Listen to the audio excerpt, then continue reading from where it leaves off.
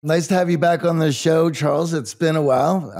But again, you have a new book coming out, and this one is even more aligned with what we talk about on this show. And this book is called Supercommunicators. And I'm excited. Well, AJ and I both are excited to dive in. So why don't you kick us off and let us know, with all the books you've written, what was the genesis of this one? Well, about a decade ago, I wrote this book, The Power of Habit, right? And it's about how we build habits in our lives and how we can improve our habits. And I started hearing from readers who were saying, I used what you wrote about, and it's been revolutionary. But a lot of my life and a lot of my success is dependent on working with other people. And so my question is, how do I change their habits? Like, how do I make them be better? Which, of course, is not really a question anyone can answer. And then I actually had this thing happen in my own life, which is I fell into this pattern with my wife where I'd come home from work and it would be like a long day and I'd be complaining about my boss. And she very reasonably would offer some advice. She'd say, like, why don't you take them out to lunch and you can get to know each other better? And instead of being able to hear what she was saying, I would get even more upset. And I'd be like, what? You're supposed to have my back and you're supposed to be outraged on my behalf. And then she would get upset that I was upset. And so I wanted to figure out, like, what's going on here? If other people are so important to us and to our success and to our happiness, what is it about communication that sometimes gets in the way of really connecting with other folks? So this brings up a great point before we dive into the meat of the book. But I am curious you've wrote these great books on all these topics that we benefit greatly of having a better understanding. So with each book, how has your habits or your daily routines change with the research that you do for these books? Oh, pretty significantly. Like I actually, I mean, honestly, the reason I write the books is because I basically want an excuse to call experts and ask them for advice. And so every single time I write a book, it's because I can't figure out something for myself and I really want to get better at it. And luckily there's people who are studying it, right? And if I just called and said, hey, will you be my personal therapist? They would say no. But if I say I'm writing a book, then they say, okay, now I'll talk to you. And it has been revolutionary. I mean, honestly, since writing Supercommunicators, the way that I communicate has completely changed for the better. It's really gotten it's a lot easier to connect with people now. Yeah, one of the things that really struck me about the book is how difficult it is to sort of pin down what a super communicator is. We've all kind of experienced it and felt it in other people, and we could recognize it when we've left a conversation or we feel really connected to someone. So I'm curious, as you sat down to write the book and really think about super communicators, was there someone that came to mind for you, or you're like, I know this person is a super communicator? No, it's absolutely, and I think actually there's someone for everyone. So let me ask you guys a question. If you were having a bad day, like terrible day, you wanted to call someone who you just knew was going to make you feel better. Like, does the person you would call, do they pop into your mind right away? Immediately. Yeah. Who is it? I just spoke to him before this chat, actually. His name's Alex. Alex. Okay. And John, is there someone, like, who do you call when you're having a tough day? I don't. I usually just go straight to music. And music is going to be what allows me to just lose myself, forget about things, or feel like I'm listening to somebody else who understands me in that weird way. Like, I'm also a musician, so for me, listening to music, there's a lot. And that's a form of super communication. And AJ's lived with me, so he knows how I deal with it. So yeah, there's a lot going on, and it's. But again, it was the first thing that I thought about when you asked. Yeah, the first thing that popped into mind. So AJ, for you, Alex, this guy Alex you call, Alex is a super communicator for you, and you're probably a super communicator back for him, right? And the reason you are is because you guys know how to listen to each other. You know how to prove that you're listening. You know how to ask the right questions. You know how to match each other. So if you're feeling down, he'll recognize that and acknowledge that, or you guys can feel happy together. John, oftentimes we have the same experience with music, and the conversation's different, right? Like, I'm not necessarily talking to Pete Townsend or to Bono, but I'm definitely like in conversation with them, even if they're not aware of it. And there are some people who can be consistent super communicators. So those people that I just mentioned, there are some people who, like, they are that person for everyone. They can connect with anyone. And what we've discovered about them is this isn't something you're born with. Like, they're not particularly charismatic. They aren't super, super outgoing and extroverts. It's just a set of skills that we can learn about how to communicate better. And when we do that, other people want to communicate with us more. They want to bring us into conversations. And that's really, really meaningful. In reading the book, this idea popped into my mind that I couldn't shake. And then, of course, as I'm going through the book, I kept coming back to this idea. Now, when I was younger and YouTube was all the rage and I was doing a lot of searching on there, I like to listen to lectures and different ideas and stories. And I found myself gravitating to folks that I felt were eloquent speakers. So there's that, and you can understand that, how they're speaking is very fluent and it's nice, and you can lose yourself in it and feel like you're gaining a lot. But as I have gotten older, I found myself listening more so to people that I feel that have my background, who may not be the more eloquent speaker, but the way that they communicate just makes me feel more comfortable speaking to them. Yeah, no, I think and my guess is what's happening there is authenticity. So there's a couple of things that consistent super communicators do that we know is what makes them so successful. The first thing is they ask a lot of questions. They ask like 10 to 20 times as many questions as the average person. Another thing that they do is they try and figure out what kind of conversation is happening. And there's basically sort of 3 big buckets that conversations fall into, and they try and match you and invite you to match them. But the other thing that they do is that they try and be authentic. And my guess is that when you're talking to folks who you think of them as being similar to you, but my guess is that they're actually very different from you in a lot of ways, right? You're a musician and they're a lawyer, or you live in Los Angeles and they live in New York. There's all types of ways that we could find differences, but because they're authentic the same way that you're authentic, because they show you that they're trying to make a connection, you feel close to them. And this is the biggest and most important thing that super communicators do, is they show you that they want to connect. Because oftentimes when we go into a conversation, there's this anxiety, right? Like, does this person want to talk to me? Is this boring? Like, are they just wasting time until someone more important comes in? But when someone shows you that they want to connect with you, then it's like suddenly the like magic box opens. And sometimes it's as simple as just laughing with someone to show them that we want to connect. And this is a key point for me, because I think, and a lot of our listeners and our clients fall into this trap when they want to improve their communication, they default to mimicry. Whether it's picking up what Johnny and I do or someone else that they view as a super communicator, they just go, okay, I need to either mimic them or I need to mimic the person I'm in communication with, losing that authenticity. And it actually works against them completely. Like, we feel disconnected from that person who is mimicking us, but there is a matching. So you brought up matching a couple times now. There's a matching that is a key component of this. And I'd love to break down the differences between mimicry and matching. And we should note that this mimicry is totally natural. In fact, we know that literally everyone does it. It's kind of programmed into our neurology. If I use an odd word in a conversation, or if I have a certain grammatical structure, it's much more likely you will say that same word in the conversation. And if I'm big and expansive, it's likely that you'll kind of be big and expansive. And that's okay.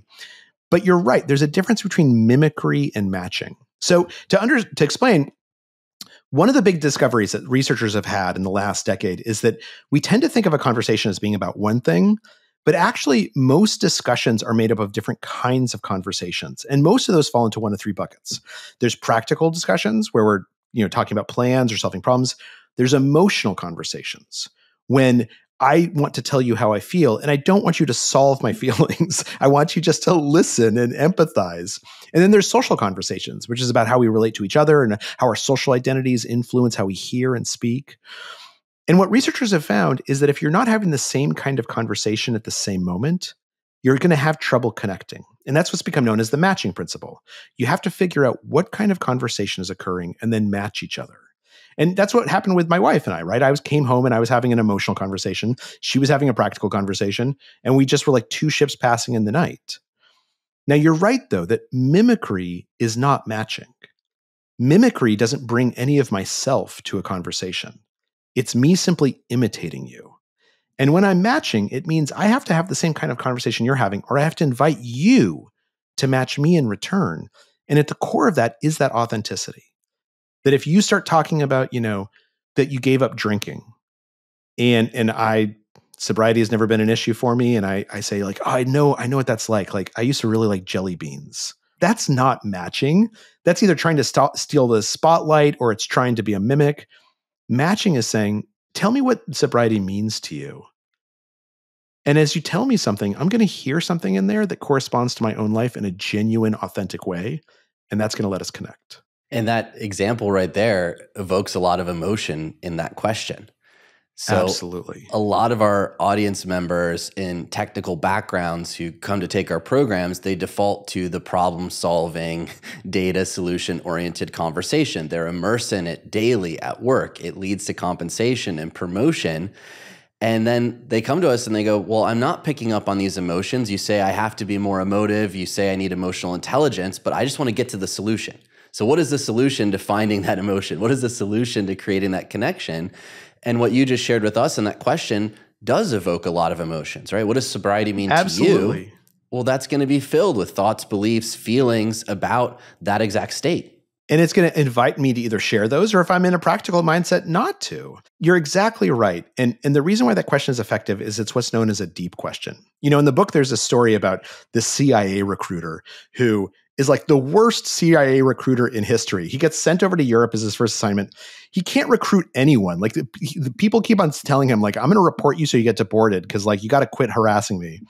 And he's about to get fired and he's freaking out. And there's this woman that he's been befriending for like 6 months who works in the foreign ministry of her country in the Middle East. And he's been trying to recruit her and she just gets freaked out and she cries and runs away. And so they have one final dinner and he just gives up. He's just like, this isn't going to happen. And he just decides to be authentic with her. He's like, look, I understand why you're disappointed about going home because I'm really disappointed in myself. Like I'm about to get fired from the only job I've ever loved. And instead of trying to cheer her up or instead of trying to like convince her that this is the right thing to do, he just says something real. And that's when she can hear him and she agrees to become an asset and she becomes the best asset in the Middle East for the next 20 years. And the reason why is because he started asking her a certain kind of question, deep questions. And a deep question is something that asks about our values, our beliefs, or our experiences. And they're really easy to ask. If you bump into someone and they say, what do you do for a living? I'm a lawyer. Oh yeah, what made you decide to go to law school? Like, what's it like being a lawyer? What do you love about your job? Those are super easy questions to ask, but they're all deep questions because they ask and invite the other person to tell you something real about themselves. And that's how a conversation starts. And with that, there is a level that we need to then match in that vulnerability. So if you ask just deep questions, one after the other, and I know Brene Brown has this jelly jar metaphor. If you're asking the other person to throw jelly beans into this jar and you're not responding with any vulnerability back, well, you're going to actually break that trust. You're going to break that opportunity for connection. And that's not a conversation. That's an interrogation, right? Nobody likes being interrogated for any reason. You're exactly right. So how do we do that? How do we match them instead of just asking questions? There's a couple of things. The first thing is to listen closely to what they're saying and get on the same wavelength with them. I had this experience recently where I was at a meeting and before the meeting started, we were just kind of chatting and I asked some guy, how was your weekend? And he said, oh, it was great. I went to my son's graduation. And it would have been really easy for me just to say, oh, congratulations. That's amazing. Okay, so let's get down to the agenda. But instead I just took a second and I was like, oh, that must have felt amazing. Like, what did it feel like to watch your kid walk across that stage? And he told me, and then I said, I answered the same question I asked, which is a virtue of deep questions, is that we can answer them ourselves and it doesn't seem weird. I said, my kids are in middle school and high school, and like I think about them going to college and I'm so excited for them, but I'm also kind of like worried because it means they're going to leave home and I really like them. Right now, we've both shared something about ourselves. It's not an interrogation. It's us sharing who we are and matching each other in an emotional conversation about our pride and our children. And at that point, like, we're fast friends. We're going to be able to hear what each other is trying to say. And a nuance there that I want to pick up on for the audience is it doesn't mean that you're matching the exact emotion. So he might have been elated that his child is graduating and you have a sense of sadness that there's empty nest that's about to happen. but it's the fact that you were able to contextualize what that feeling is like for you. That's the matching that we're talking about. That's really, really well put. And you're right. When we talk about matching, what we're talking about is it a practical conversation, an emotional conversation, or a social conversation? I'm going to meet you on that wavelength. I'm not going to match everything about you. That's mimicry. But if you indicate to me that you're sort of in an emotional, you're thinking about emotional things, like to ask and to share something emotional about myself, even if it's very different, that feels like we're connected. Yeah, it can be tricky when we, again, want the formula. We want the shortcut to the solution. And oftentimes we'll default to, oh, you said you were happy. Now I'm going to share a time that I'm happy. And look for those connections, which can actually be disconnecting if you guess the emotion wrong, or you then change the subject completely to you. Or you steal the spotlight. Though it's even worse when someone says something sad and then you come in with your own, right? It was a tough weekend because my aunt passed away. Oh, I totally know what it's like to have your aunt pass away. 7 years ago, my pet dog died, and it was just really, really hard. That's not me trying to connect with you. That's me trying to steal the spotlight from you, right? And that doesn't feel good. But the way that I can connect, the way that I can match you is to ask a question and say like, oh, I'm really sorry to hear that. Like, what was she like as a person? Then I'm showing them that like, actually, I want to have this conversation that they just introduced. I want to meet them where they are. And after a while, I can say like, she sounds like a really amazing person. My own dad passed away about 6 years ago, and he was kind of amazing the same way. That's how we really get to know each other. And for our clients, they usually work in analytical fields, as AJ was saying. So they're in their head a lot, working things out. And so when it comes to connecting with people, we're already programmed to be able to do that. We're social creatures. But in order for that to activate, we have to work on our presence. And if you work in an analytical field, which you are very comfortable being in your head, you have to learn how to be present. But all of the keys to be able to make these connections, you have in you. But if you spend all of this time in your head, those muscles aren't being used. And I think it also scares some of our clients because the transformation that they're going to be making into being better communicators is going into an uncomfortable place, right? Because they're unable I think that's really well to work through things in their mind in order for all of the matching and synchronization to happen. The good news is what you're really talking about is you're saying like, we have this group of people who sometimes their habits have gotten rusty around communication. And the nice thing is our brains are actually designed specifically to make communication habits and to make them easier. If you think about it, communication is Homo sapiens' superpower. It is the reason our species has succeeded so well. It's the way we're able to form families and then villages and then nations. And as a result, our brain has evolved to be really, really good at communication. However, our brain evolved in a very different time, right? When we were on the plains. It was not a time when there was Twitter and there was Slack and there was emojis and there was that. So oftentimes we have forgotten how to listen to those instincts.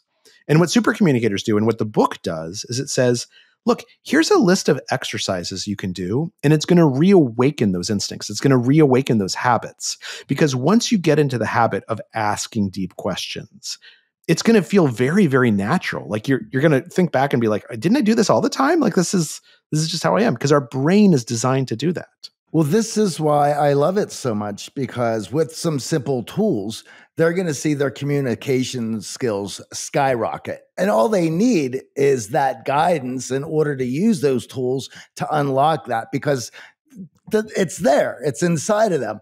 But you brought up an interesting point, and this is the other thing that I was thinking about in reading the book that kept coming up, which is we're now finding ourselves going from in real life to the virtual world and asynchronous communication and communication that is not guided on being present, right? We're now chatting with somebody who may be chatting with 500 people at the same time and thinking that there's an actual connection because they answered my chat, right? But at the same time with that, our communication in that virtual world is getting more and more prolonged. And what I'm seeing from earlier generations, I'm Gen X, so there is, and AJ is a millennial, and we're both seeing now that the Zoomers, of course, are coming up with their own issues in communication due to being in the virtual world prolonged. And of course, now I see all of the kids walking around with the goggles on, and so we're going to have communication issues where it's not only are we trying to match and synchronize with each other, there's also grammatically things are changing due to being walled off into a world with its own communication, its own slang. And signals are missing when we look at nonverbal communication and some of the subtleties that go along with listening. And in those worlds, it speeds up the process of communication where it evolves into its own thing. That's exactly right. And I saw this very dramatically. One of the chapters in the book is about this experiment where they brought in a bunch of gun rights enthusiasts and a bunch of gun control activists. And they taught them basically some techniques for face-to-face communication. Most importantly, this thing called looping for understanding to prove that you're listening to each other. And it was fantastic. People walked away saying, like, I never thought I'd have a conversation like this with someone that I saw as an enemy.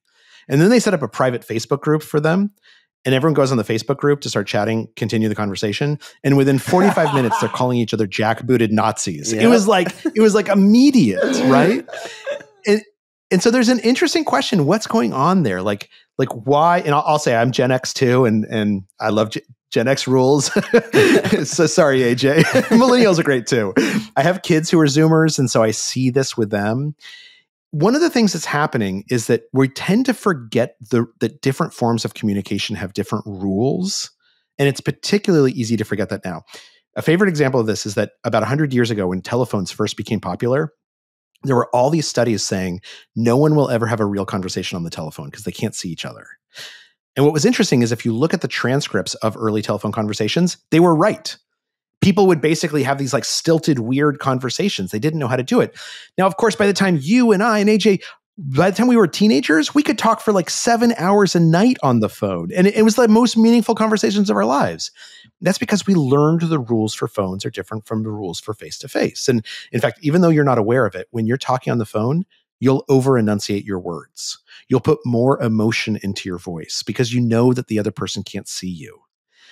The thing is, when we go online, the same thing happens, but sometimes we forget to do it. Telephones have different rules than speaking. Email has different rules than telephones. Texts have different rules than emails.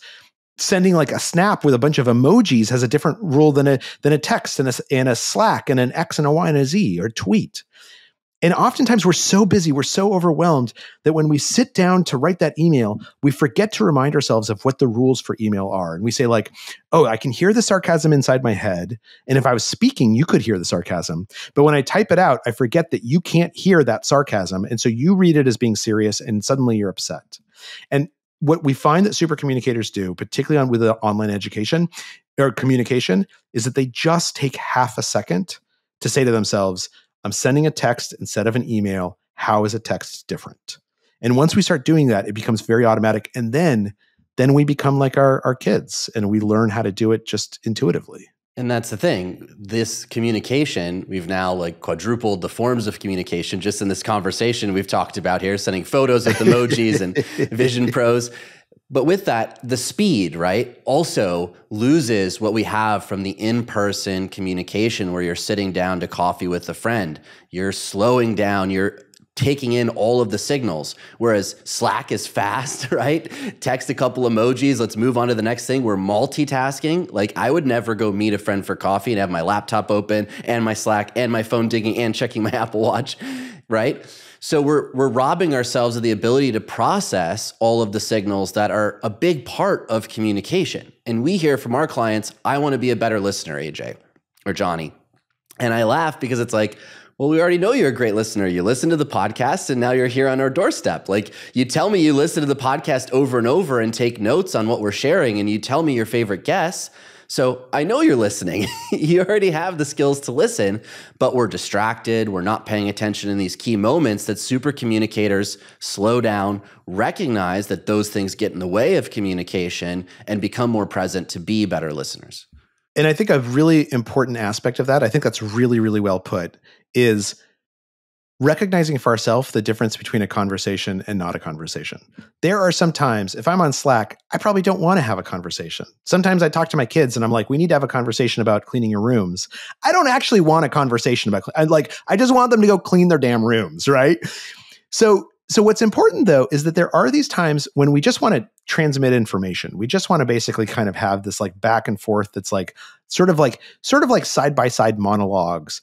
But there are times when we want to have a conversation, and we have to remind ourselves that when I sit down at that meeting, it's not about me just transmitting information. It's about me getting to know this person and giving them space to get to know me. When I go to coffee with my friends, it's not about us getting caught up on every single thing in each other's life. It's about us having like a real conversation, even if it's just on one topic, and reminding ourselves before we go into a discussion, this is a conversation versus this is something where we need to exchange information. That's really powerful. And that's something that super communicators do. And it becomes a habit. Well, one point before we get into what you've learned in the research for this book is 30 years ago, maybe the getting together with somebody for coffee would be more indiscriminate. It's like, oh, I need to get out of the house. You're going to go out. Oh, let's meet up for some coffee. Where now it's you have better earned my time for that coffee date. And perhaps the conversation is something that we need to have in person and not over Twitter. Or we have earned each other's trust enough where it's like, you know what, you're pretty cool. We should hang out face to face and solidify this relationship. And it's really important that we do that. You know, if you think about just even 50 years ago, most Americans, they belonged to a church. They might belong to like a Rotary Club. They had like their bowling league.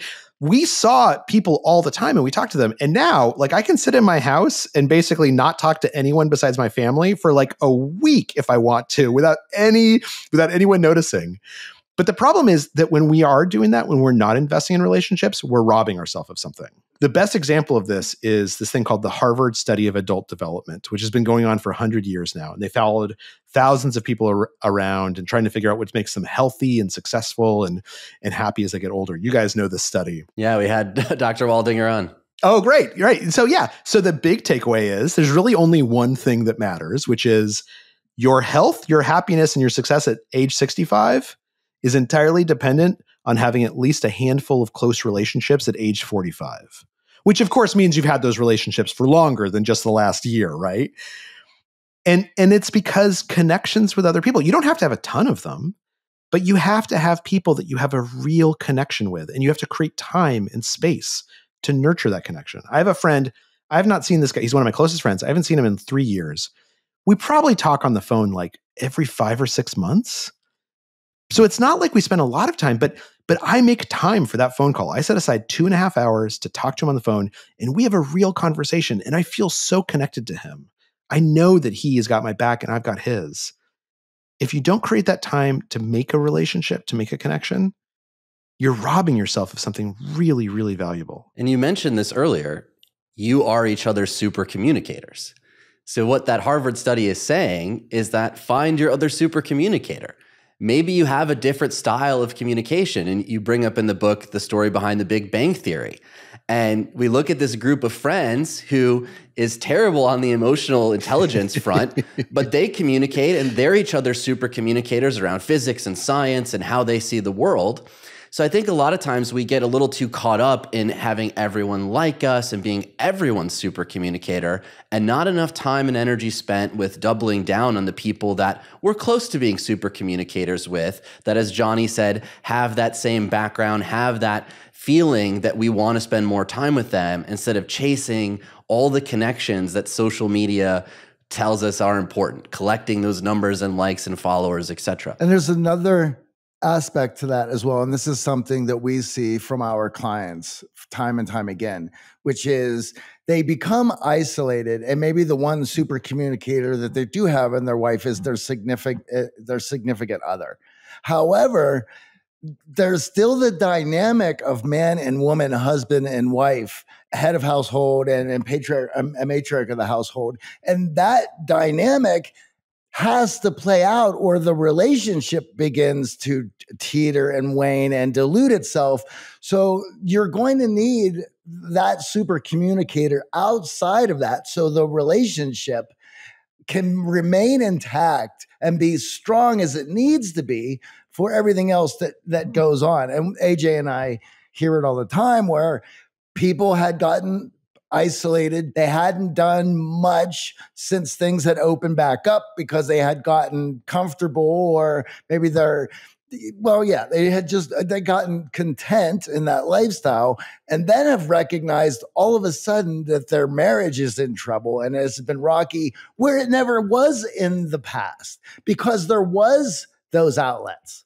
If your partner is also your shrink, you're in trouble, right? Exactly. And that also indicates why we need different kinds of supercommunicators in our life. Like I need when there's some things I discuss with my wife that I don't want to discuss with anything else. But when I want to talk about politics, I call my friend Greg. When I want to talk about business, I call my friend Donan. When I want to talk about sports, I have like 1,000 different people I could call, right? Depending on who's up and who's down in the leagues. But the point being that the reason why each of those relationships work is because we actually want to connect with each other. We show we want to connect with each other. And more importantly, we ask each other questions. We prove that we're listening. And that's really, really important. You had mentioned before sort of this example of this experiment with these gun advocates and these gun control folks. And the thing that made the big difference face to face was this technique called looping for understanding. And it's built on this theory that we've been talking about fun conversations, but sometimes we have tough conversations, right? Sometimes we go in and we just know, like, I'm not looking forward to this because I disagree with this person, or I'm going to have to sit next to my uncle at Thanksgiving. And so we get anxious about it. And in those conversations, what happens is in our head and their head, there's this little suspicion that this other person isn't listening to me. They're just waiting their turn to speak, right? Whether we want it to there or not, it's there. So what we have to do is we have to overcome that. We have to prove that that's not right. And the way to do that is to looping for understanding has 3 steps. Number 1, ask a question, preferably a deep question. Number 2, repeat back in your own words what you just heard the person say to show them that you've been processing it. And step number 3, and this is the one people usually forget, ask if you got it right. And when you do that, you prove to that other person, I am listening to you, but you also hack your own brain. Because sometimes we want to listen, and we just get too inside our heads, as Johnny just said. Like you say something and I start like coming up with counter arguments in my head, and suddenly like 3 minutes have passed and I don't know what you, but if my assignment for this conversation is to be able to repeat back to you what you're saying, I'm hacking my own brain to pay close attention to you and to put those other voices out of the way. There's another interesting point to that as well, with more of a question of sometimes I will ask people to define a word that they're using to make sure that we both understand that word on the same page. Due to being walled off in all these different communities use words differently. And a better way of understanding people is if I hear one of those buzzwords, like, hey, I know that you just used this word. I have a working definition, or we use it in-house as well. I just want to make sure that we're on the same page as we move further in this conversation. Can you let me know how you are using it? I'm sure they appreciate that so much, right? Because you're exactly right. We fall into these, the point of language is to communicate what we're really trying to say. So there is no right or wrong definition of a word. There's what the word means to me, and and hopefully it means the same thing to you. And think about some of the phrases like DEI or far right or MAGA. Like those mean so many different things to so many different people. And if you just throw it into a conversation without sort of saying like, look, here's what I'm actually talking about. Because once I usually say, here's what I'm actually talking about, usually we get aligned. Usually we can connect. But if I throw in some catchphrase, then the person on the other side is thinking like, oh, like he's one of those people. Right. Social identity becomes part of the conversation. And now we're juggling different social identities. And if we might be using language from a certain social identity that the other person doesn't fully understand or sees it in a different manner, well, then we're actually having a disconnect that's going to lead to distrust and not the whole point of communication, which is trying to build and foster that connection. That's exactly right, which doesn't mean we have to have the same social identities to connect. In fact, what we know is when we're having a social conversation, when we're talking about how we relate to society, how our backgrounds influence us, oftentimes the most important thing to do is to acknowledge our differences. But it's not to acknowledge just one difference. If I start a conversation, I say, well, you're black and I'm white, so we probably see policing differently. Then what I've done is I've shoved you into this stereotype and I've shoved myself into a stereotype. But on the other hand, what's true is that every single one of us has many identities, right? We contain a multitude of identities. And if I say to someone, look, I'm wondering, as a father, you probably feel strongly about policing, but I know you're also a lawyer. And that probably gives you a different perspective on it. And you're a black man, and that probably means you have different experiences with cops than I do. And I know that you mentioned that that you had a uncle once removed who got arrested once. Given all those different hats that you wear, how do you think about policing? At that point, what I've done is I've acknowledged all the differences between us. I've brought them on the table, but I've made it so that these are not oppressive identities. These are rather an opportunity for me to bring my full self to the conversation, to invite you to bring the full self to the conversation. And so when an identity comes up, what's important is don't just make it one identity, make it multiple identities. And I think that opportunity to clarify is also so important, right? If we default to internal stereotypes and our internal picture of that identity, and we're then communicating based off how the other person across from us appears or acts, with ever clarifying, is this identity really how you experience things that is even an important identity to you? Because there are situations where people grew up in completely different neighborhoods where their experience of what you think their social identity is has nothing to do with actually how they experience the world. So by acknowledging it, we're giving an opportunity to actually clarify. That's exactly right. That's exactly right. And it's really powerful. And we're certainly multifaceted, right? The identity that I might be public facing, right, is one facet of a multifaceted identity that you're only seeing one glimpse of. Yeah.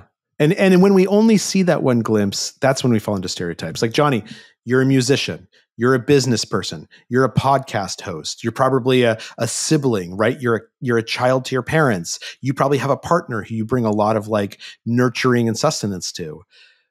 All of those are who you are.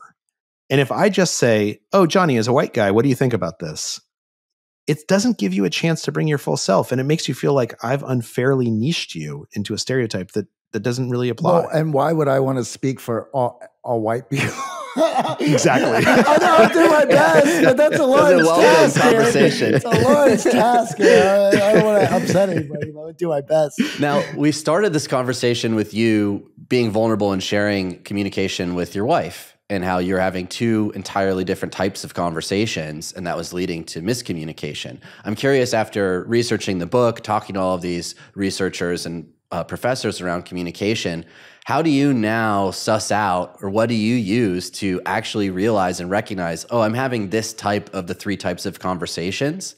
So the first thing that I do is I just ask questions, hopefully deep questions. Like take me and my wife. Now, when we start that conversation, she or I will very often say, look, do you want me to help you solve this problem, or do you just need to vent and get this off your chest and you just want me to listen? And actually in schools, they teach teachers to do this. They teach them that if a student comes up and they're upset, to ask them, do you want to be helped? Do you want to be heard? Or do you want to be hugged? And that, of course, is the three kinds of conversations: the practical, the emotional, and the social. And the reason why that's really powerful is because we often like being asked what kind of conversation we want. Or I just ask another deep question, like, tell me what you make of that. Like it seems like, to my kids, it seems like you're really proud of that art piece you did. Tell me why you're proud about it. Like, what did you like about it? And they're going to tell you what kind of conversation they want, whether this is an emotional conversation or a practical conversation. You're going to know right away if you listen for it. But then the next thing that is important, and the thing that I've tried to bake into my own life, is this looping for understanding, proving to the other person that I'm actually listening to them. And sometimes you can do that just through it. Sometimes it's like, hey, what I hear you saying is, and tell me if I'm getting this wrong. And sometimes it's just asking a follow-up question that clearly shows I was paying attention to what you were just telling me, and I want to draw on that. Those two things, asking deep questions, proving that you're listening, they're really powerful. And what happens is that when we use those techniques, the other person wants to listen to us more as well. So it's not about us giving up our agency in this conversation. It's not about us like not being able to say what we believe and what we think, or even trying to be influential. But it's about setting the stage so that both of us know that we want to listen to each other and evidence that we want to connect. And I know for myself and the way I was raised, emotions were seen in almost a negative light as a guy. Hide those emotions. Why are you crying? Be more, and my dad's definition of masculine around showcasing my emotions, recognizing other people's emotions. And I've talked to many of our listeners and our participants, our clients, and they feel very similarly in their experience. So what I've recognized in the men's work that I do, that there's a broader range of emotions. And it can be difficult at first if you aren't really used to sharing your emotions to really describe them and understand them, and then even harder to pick them up in other people.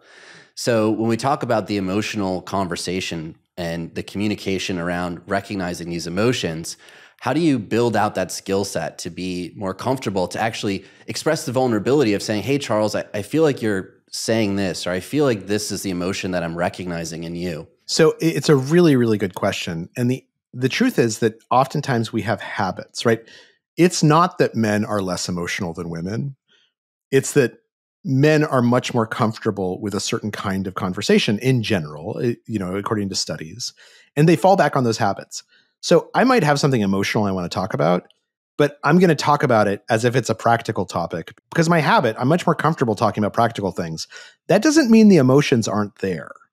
So how do we bring those out, particularly if we don't want to have big kumbaya circles and really cry on each other's shoulder? You don't have to do any of that. You don't even have to talk about emotions when you're having an emotional conversation.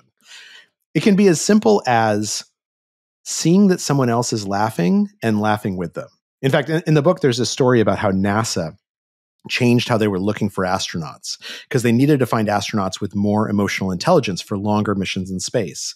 The problem was that astronauts, by the time they get to the final round of interviews, they're really good at faking emotional intelligence, right? It's really hard to tell who actually has it.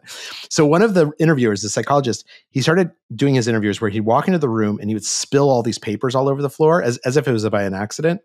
And then he would laugh like, this big laugh. And then he would pay attention to how the candidate laughed back.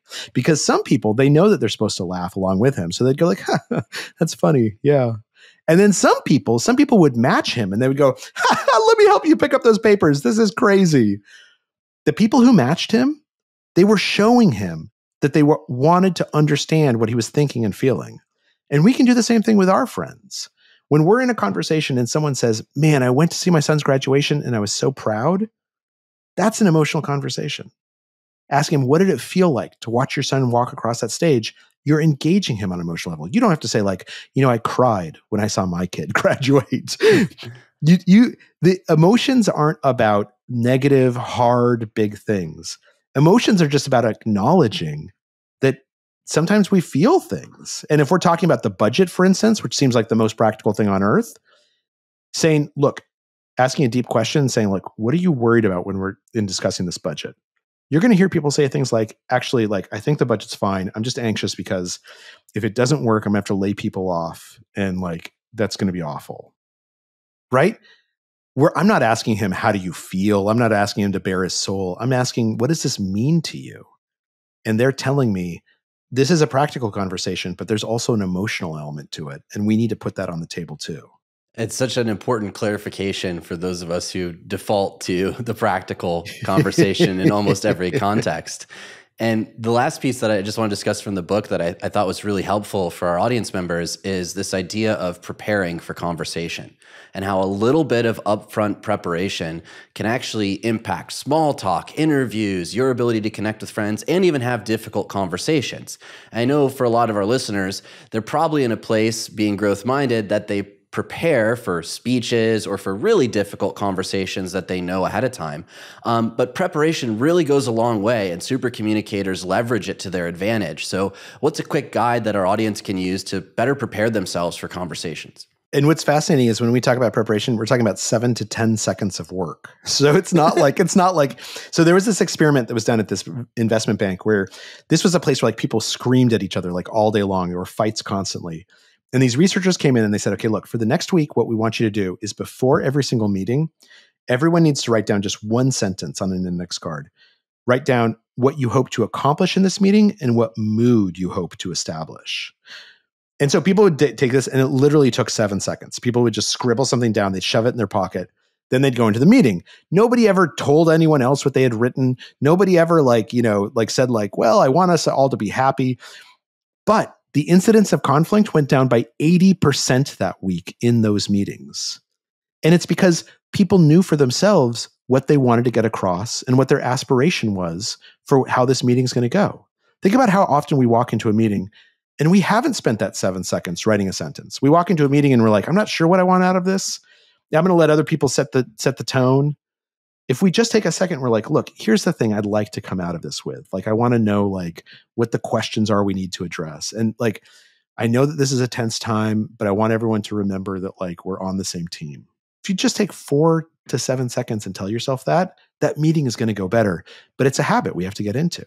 And it's not even something that has to be shared publicly. I think that's really important for the introverts. You don't come in with your little Post-it note, shoving it at everyone's face. You can keep it in your pocket, but it does clarify for you in those moments where we might default to being in our head. We might get flushed with emotion and not find the words that we need to communicate effectively in those moments. We've got something to fall back on. There was this other study done by Harvard Business School where they took a bunch of students and they told them, you're going to have conversations with strangers, which of course is the most anxiety producing thing on earth. And then they were like, okay, beforehand, we want you to write down 3 topics you might talk about. And dumb topics like last night's TV show and this weekend's game and where'd you go to high school? And then they told everyone, okay, stick them in your pocket. They went and they had the conversations. They found that almost no one talked about those 3 topics, right? Even though they had written them down, but everyone said that they enjoyed the conversation so much more. They felt so much more confident. They felt so much less anxious because they knew that they had this safety net in their pocket if they needed it.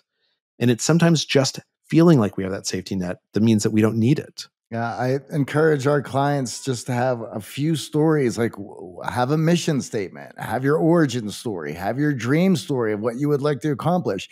And those are not going to come up in every conversation. However, when you have it in your back pocket, you feel so much better. And then when it does come up, you're prepared to hold court and have some fun.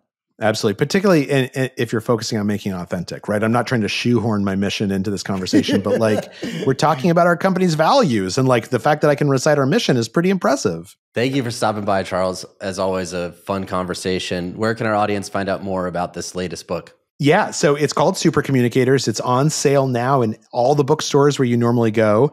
And if you want to get in touch with me, if you just Google my name, Charles Duhigg, I'm the only Charles Duhigg on earth, or The Power of Habit or Supercommunicators, my website will come up.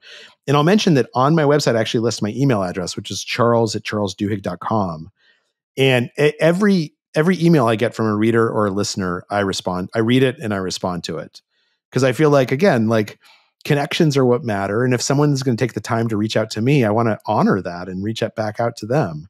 So if anyone has any thoughts or suggestions or insights of your own, charles@charlesduhigg.com, I can promise you I'll see it. And I would encourage you to buy Supercommunicators. Thank you, Charles. We're excited for your next book. Thanks, guys. Have a great day.